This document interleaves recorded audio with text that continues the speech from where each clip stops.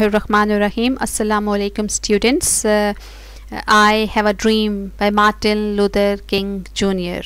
We are starting again the next lecture. You can see the slide that we explained these question till question number 5 and till the paragraph Road Towards Freedom. So hopefully you have understood all the previous information and the history discussed with you, and today we are going to start from the paragraph. Open up your book and start from the paragraph. And as we walk, we must make the pledge. Got it? Let's begin. And as we walk, we must make the pledge. Pledge means request. That we shall march ahead. We shall march mean we shall move ahead. We cannot turn back. There are those who are asking the devotees of civil rights. Devotees means he is talking about those Negroes, those faithful people, those who participated in civil rights movements. They are asking, when you will be satisfied? We can, and the Negroes, they are replying that we can never be satisfied as long as the Negro is the victim of the horrors of police brutality. We can never be satisfied as long as our bodies, heavy with the fatigue of travel, cannot gain lodging in the motels of the highways and the hotels of the cities. We cannot be satisfied as long as the Negro's basic mobility is from a smaller ghetto to the larger one. Ghettos are the areas, poor areas. And we can never be satisfied as long as a Negro in Mississippi is a small state where they were kept as slaves.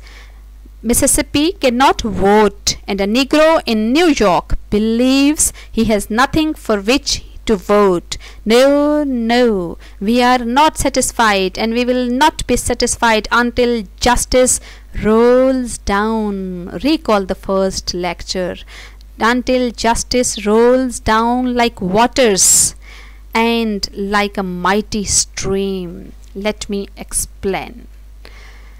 Here is the question number 6, and that what was basically the dream of Martin Luther King Jr. and the question is that when will they, means the Negroes, be satisfied or not satisfied according to the Dr. King. So he says that satisfaction of the Negroes is only based when they will be allowed to give the right to vote as all other citizens of America they have got. And mobility towards cities mean until they were not be, mobility means movement, until they were not be allowed to move towards the cities, towards the city life where there is every kind of facility given there, because you know that there are some states, and one is Mississippi I discussed, and the others we will be discussing in our next paragraphs as well,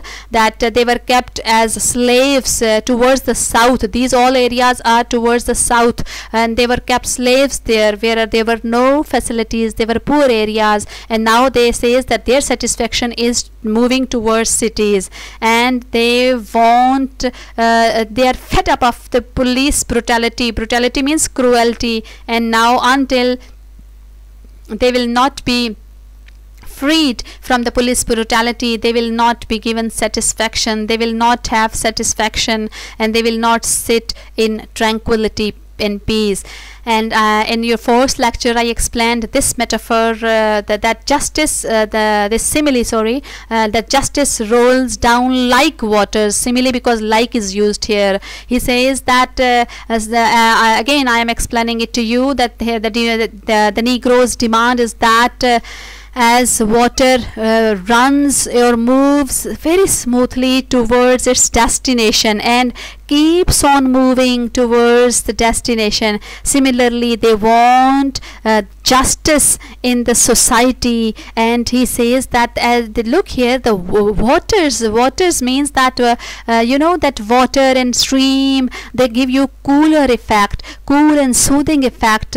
What a we can say that beautiful similes, metaphors, and imagery, the figures of speech are used in the speech, and you know that due to this figurative language, the use of similes, metaphors, imagery, and so many others, the speech of Martin Luther has become very much effective, and he is giving the sense of coolness, sense of calmness basically to the Negroes, that justice should be rolling down in the society like water, which gives you a cooler effect. A very beautiful expression of Martin Luther. So this is the demand of the Negroes to get satisfied.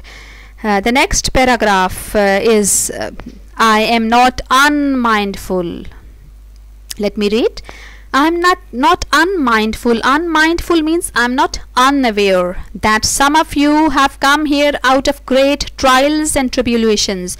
Tribulations means the sufferings, the problems. Some of you have come fresh from narrow jail cells. Some of you have come from areas, observe the repetition of the indefinite pronouns, some of you, and some of you have come from areas where your quest, search for freedom, quest for freedom left you battered. Battered means that you are helpless by the storms of persecution, storms of persecution is basically cruelty, and you are staggered by the winds of police brutality, and due to the cruelty, brutality means cruelty, due to the cruelty of police, you are staggered means you cannot even walk. Physically you are tortured, mentally you are tortured, and you have been the veterans of creative sufferings. Veterans mean experienced persons, sufferings means problems, and it means that you have become an experienced person. You know what to do, you know how to suffer, because when there will be sufferings you will get freedom. Continue to work with the faith. Continue is a verb here. You know, whenever there is a verb here, it is declaration, it is an order, that continue to work with the faith. That very good, very beautiful expression, that unearned suffering is redemptive. What is this expression basically meant here? I will be explaining you. Go back to Mississippi, go back to Alabama, go back to South Carolina, go back to Georgia, go back to Louisiana, go back to the slums and ghettos of our northern cities, knowing that somehow this situation can and will be changed. Let us not wallow means move aimlessly in the valley of despair. Let me explain the beautiful expressions, beautiful paragraph. I'm not unmindful, I'm not careless, I'm not unaware.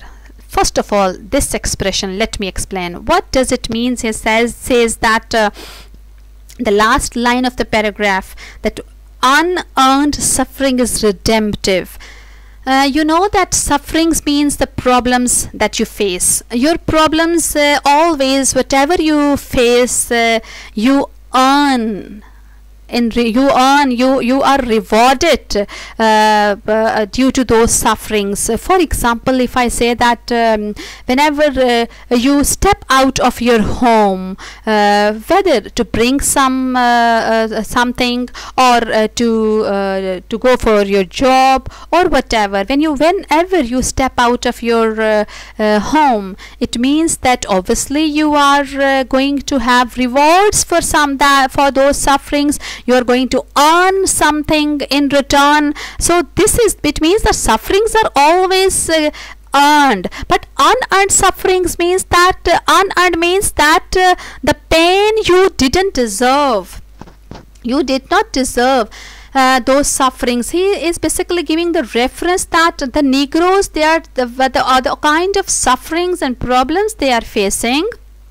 those problems, those sufferings are unearned, means it seems that they are not going to get any reward for that. That is why he says that these sufferings are unearned, because they were facing cruelty, injustice and discrimination, segregation, racial discrimination was there. So, and they were not getting any kind of reward, as he says that 100 years are passed even after the declaration and announcement of Abraham Lincoln, but there is no change in the society. It means that their sufferings are unearned, and these sufferings, it means the pains and pangs, as told you, and he says that unearned suffering, he is giving them hope that unearned suffering is redemptive.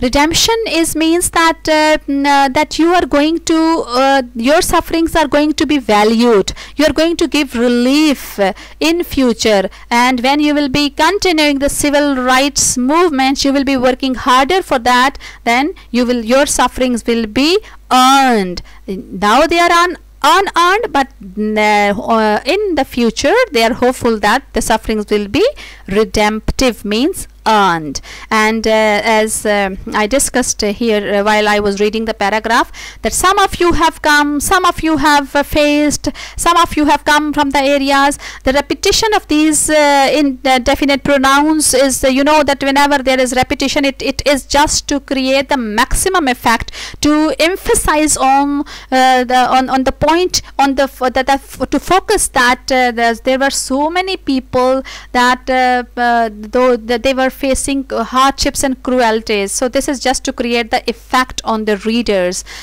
The trials and tribulations mean struggles. So what were the tribulations and trials they were discussing in the paragraphs? That they have gone to the jails, police cruelty there is faced by them, and again storms of persecution means cruelty. This again metaphorically taken, that torture is faced. Storm means heavy torture, heavy sufferings they've been facing. Valley of despair, obviously this is the areas where they were kept as slaves. Mississippi, and he talks about Georgia, he talks about so many other small states that he says that they are kept slaves there, and these were the valleys where there was desperation, where was hopelessness there.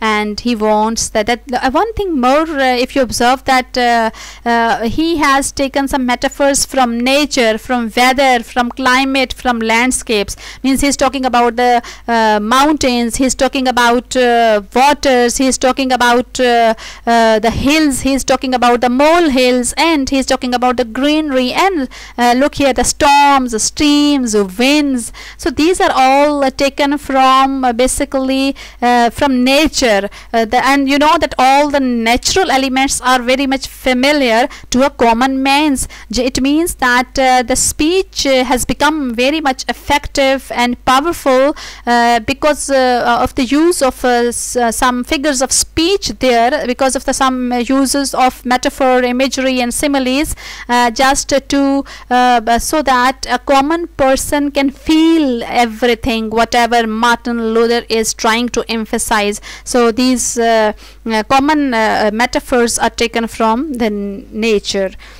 So hopefully that you have got the point of view what I want to explain. The next paragraph: I say to you today, my friends, that in spite of the difficulties and frustrations of the moment, I still have a dream. It is a dream, again repetition, it is a dream deeply rooted in the American dream. I have a dream that one day this nation will rise up and live out the true meanings of its creed. Creed means faith. We hold these truths to be self-evident. Which truths? That they will be given freedom. self-evident means that all these truths, that they will be given freedom one day in future. It will be clear, it will be obvious to everyone that all men are created equal. This is basically the truth he is talking about, and it is clear to everyone. I have a dream that one day on the red hills of Georgia, the sons of former slaves and the sons of former slave owners will be able to sit down together at the table of brotherhood. I have a dream that one day even the state of Mississippi, a desert state, sweltering, burning with the heat of injustice and oppression, oppression is cruelty, will be transformed into an oasis of freedom and justice. Oasis means the place opposite to desert, where there is greenery and or some kind of facilities there. So let me explain the paragraph. This is the dream of the king. First of all, come to the use of alliteration. Again, alliteration to create maximum effect on the minds of the readers. He says that the slaves and the sons of former slaves owners, and again they can look here, the sons of former slaves. Repetition here, alliteration here, and I have a dream. I have a dream. Again and again, the repetition of these phrases. It leaves a very imaginative impact on the minds of the readers, that they start feeling as if they are themselves, readers are suffering. So let me explain. Repetition, as I already explained you of the some of the phrases there. I have a dream, nation, that nation will be free. We hold the faith. That what was the faith he was talking about? That will be clear, that is evident, that all men are created equal. You know that we being Muslims, we know that everyone is equal, and Islam does not talk about the discrimination on the basis of creed, color and caste. So he is giving the reference basically that all men are created equal, the reference to the decree of independence that was announced or that was proclaimed by Abraham Lincoln. Again, the reference of Abraham Lincoln is given here. If you recall, the Abraham Lincoln's words were you are free, free and free forever, and he is giving the reference to that. And Mississippi is, again I told you, that was a state where the sweltering with heat means burning. This is an imagery taken, that again the kind of imagery, purpose of imagery is just to make you feel that situation, to create an image in your mind that how much heat is there, hotness is there, cruelty is there, that they are not allowed to enjoy the rights there. So he is hopeful that that situation will be transformed into oasis of justice. Oasis is opposite to desert, where you find some greenery, where you find some water and some kind of facilities to some extent, but there are. And he says that this situation of Mississippi and some other states will be changed into oasis of justice there. So the moving towards the next paragraph, that hopefully you have understood this. This is a very important paragraph, girls. I have a dream. You observe the use of some of the phrase, repetition of the phrases, that my 4 little children will one day live in a nation where there will not be judged by the color of their skin, but by the content of their character. I have a dream today. Again, here he is talking about his 4 children that he left behind him after he was assassinated, murdered, killed. That he says, and he is hopeful, and he believes that his civil rights movement will bring fruit and will be fruitful for all all the Africans, for all the Negroes, that even his own children will in future, he is hopeful that not be facing any kind of discrimination. Then he says that I have a dream today. I have a dream that one day every valley shall be exalted, will be high.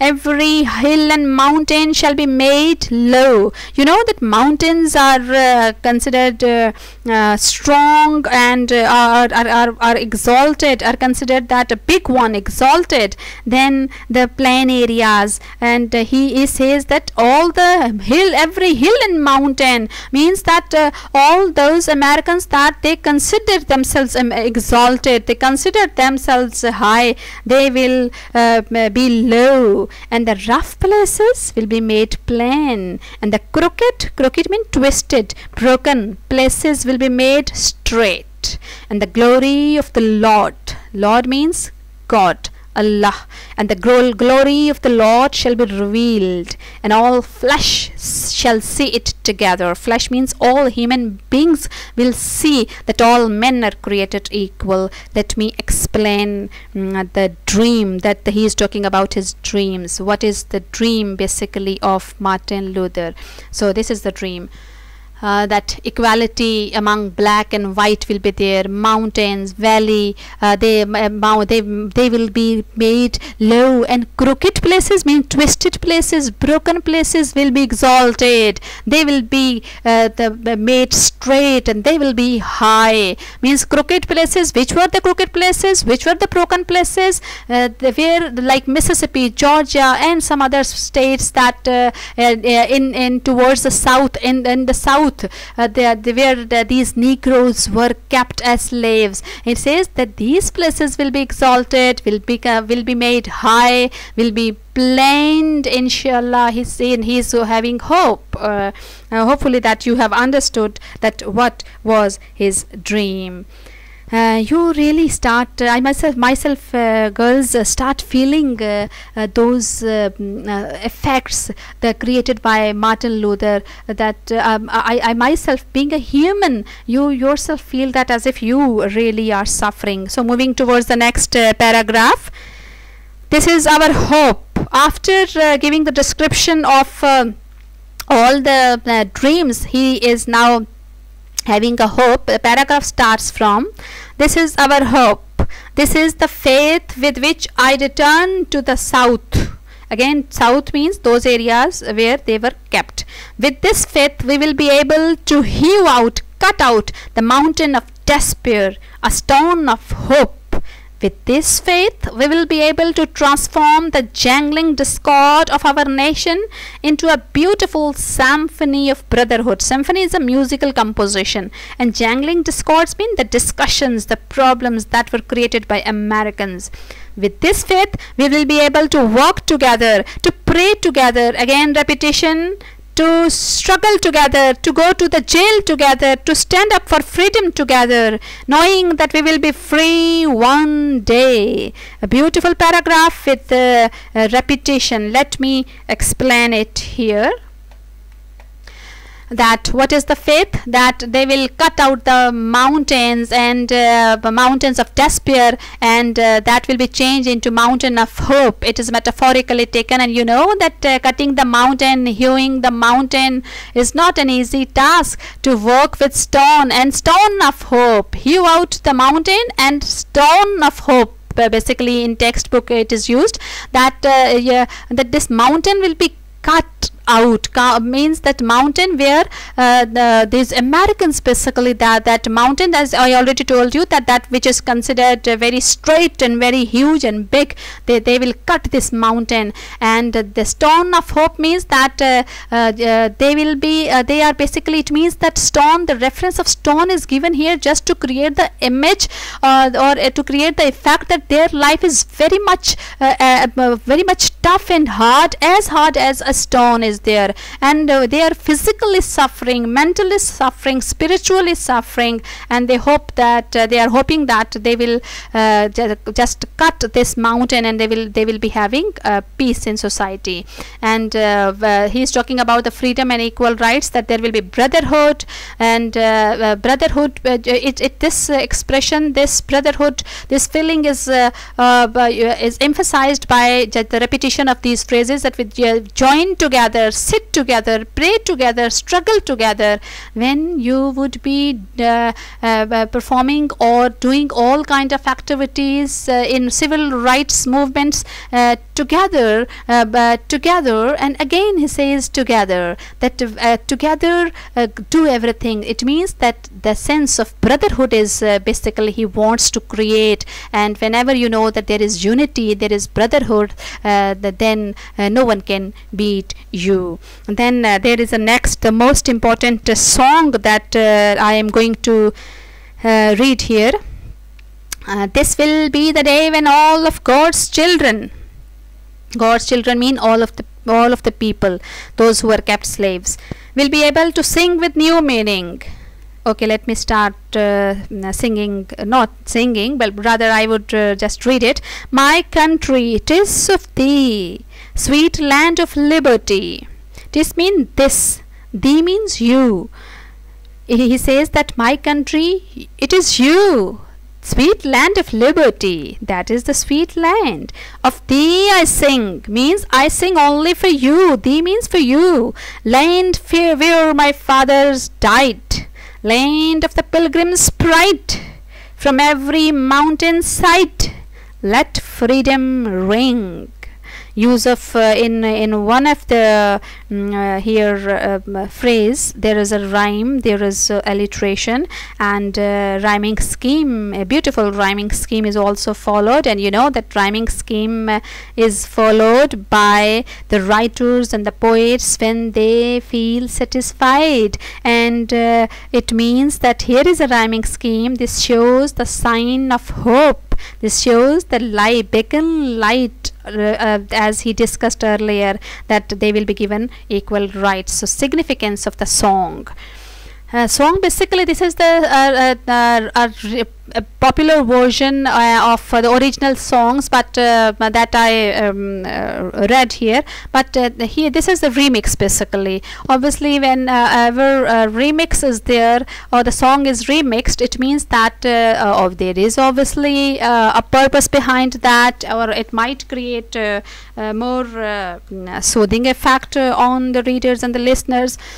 So again, in this song, what the significance is that he is giving the reference of forefathers, and he is giving the reference of that pride, he is giving the reference of the liberty in this song. It means that reference of the order of Abraham Lincoln is given, and he is giving the reference of that is basically the ray of hope for them, that is still, and that was, because you know that let me recall you that Martin Luther delivered his speech by standing on the steps of Abraham Lincoln, and this is the reference that this song is basically the reference to that as well, that the forefathers and every person who was sincere to the Negroes, they basically they've been working, putting efforts, and now Martin Luther and all the Negroes, it becomes their responsibility to work or to continue working for that pride. And look here, he's again, as he says, that land where my father died, land of the pilgrim's pride. This echo is increased here, rhyme is there, due to rhyme and alliteration their echo is increased. And when, for example, observe, just imagine, go into your imagination that there are mountains and valleys, that as he been discussing there, mountains are there, valleys are there, and you are loudly just singing this song. Won't this kind of singing will just create an echo there, or will create an effect fact there where there is there is no one there, and there is peace there, and people are just very cowardly, they are living there, and someone is singing. What kind of effect would be there on people? Obviously they will be attracted towards the song there, because there is a rhyme, there is alliteration. So this is the significance of the song, to make everyone feel motivated towards the civil rights movement to get freedom for their country. Hopefully you got the point. Then he says that if, next paragraph, and if America is to be a great nation, this must become true. So let freedom ring from the prodigious hilltops of New Hampshire.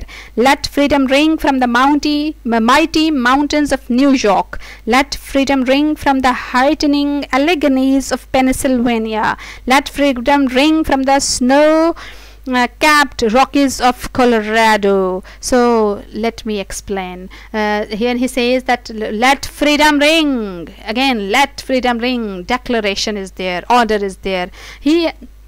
Basically, I want to make it clear to you that Colorado, California, Hampshire, and Alleghenies of Pennsylvania he is talking about, these were basically the original areas, original cities of America, and he not only want freedom ring or rule in those of the areas where Negroes were kept as slaves. Rather, he wants in America to enjoy that some of the white, let me recall you that some white men, they were also sufferings, they were also kept slaves, as Abraham Lincoln mentioned about them as well, that everyone is free. And so that is the reason that he is giving the reference, and he is fighting for those white men as well, those who were kept slaves along with the Negroes. So these are the original places of America. So the next paragraph he says that, but not only that, let freedom ring. Let freedom ring from the mountain of Georgia. Let freedom ring from Lookout Mountain of Tennessee. Let freedom ring from the hill and molehill of Mississippi. From every mountain side, let freedom ring. This is basically the South. These are the ghettos and of blacks, poor areas of blacks that he is talking about. Georgia, Tennessee, Mississippi. Look here, the reference is Hamlet's very small hill, molehill, that is not a hill. And look here, he has given the reference that for Americans he is talking about they are living there on mountains, and those mountains will be made low. And for the Negroes he is talking about that they are forced to live on molehills and small hill and very small hill, Hamlet, and these are the areas. So these are poor areas of South where actually the Negroes were kept as slaves, and they were forced to live here, they were not allowed to enjoy freedom. And this was basically the dream of Abraham Lincoln. Again, this was a change that Abraham Lincoln he wanted to be happened again by giving the reference to reference to these cities of Tennessee, Mississippi, Hamlet, Small Hill, Molehill.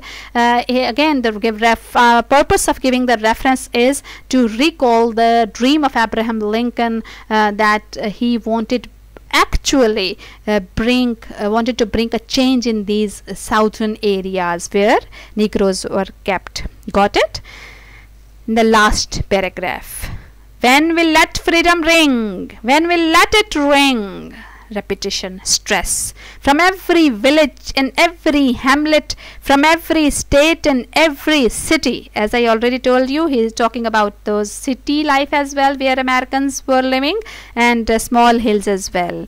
We will be able to speed up that day when all of God's children, black men and white men, what a beautiful justice is there, that the person, the leader, this is called basically the strong leader, that he is not only fighting for the blacks for the Negroes, but for white men, those who were kept slaves. Jews and Protestants and Catholics will be able to join hands and sing in the words of the old Negro spiritual. The old Negro spiritual. What was again the reference of old Negro spiritual? I would be explaining you. Free at last, free at last. Thank God Almighty, we are free at last. This is the expression, this is the end of the speech, and let me explain it to you. The reference of old Negro spiritual, basically this expression old Negro spiritual, he is giving the reference to the Bible. Basically this is an allusion, the allusion, not illusion. Allusion, you know that whenever we give the reference from history, from any religious book, from any character, from any event, this is called allusion. And the old Negro spiritual is basically an allusion of the Bible given here. And you know that according to the Bible, all men are created equal. Not only the reference of the Bible, but according to we being Muslim, we know and we believe, we have a faith that all men are created equal and all men are free. But here they, according to their own faith and belief, they are giving the reference of Bible that if they will be free at last, because they are free and all people are created equal. So this is the reference he is talking about. And use of the most important, I would say that the effect, other than imagery, simile, metaphor, that been specifically used in speech, the use of anaphora in the lesson. Anaphora, what is anaphora? Anaphora is the deliberate, intentionally the writer uses the repetition of the phrases and of the expressions and of the words to create artistic and powerful effect on the readers, on the listeners. This is anaphora. Again I repeat, intentionally, deliberately the phrases were repeated. You know, if I make you recall, sit together, live together, work together, some of you have gone, some of you have faced,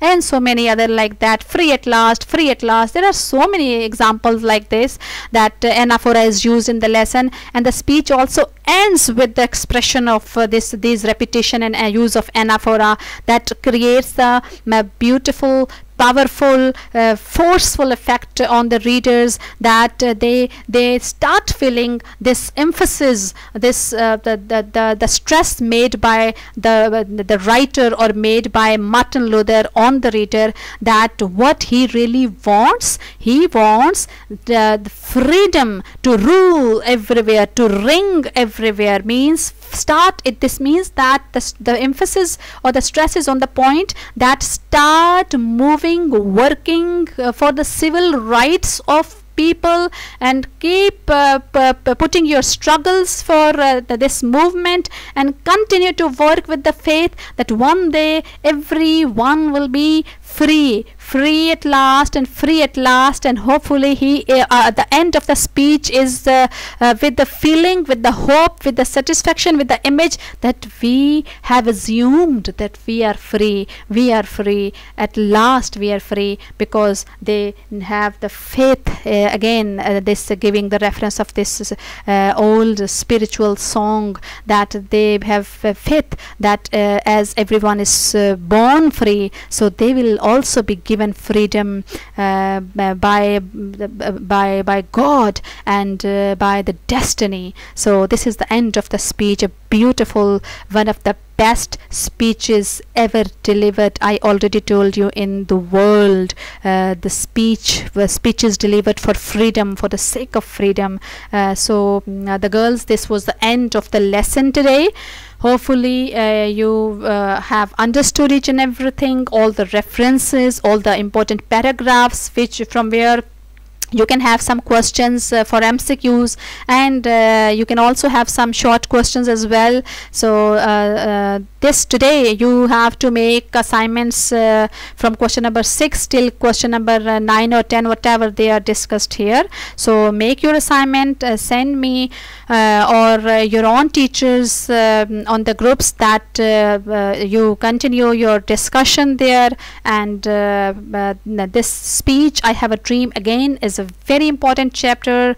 So for your MCQs, vocabulary or less question answers, means comprehension is concerned. So Allah Hafiz, and keep practicing, and again keep listening to the videos for better understanding. Thank you, and Allah Hafiz.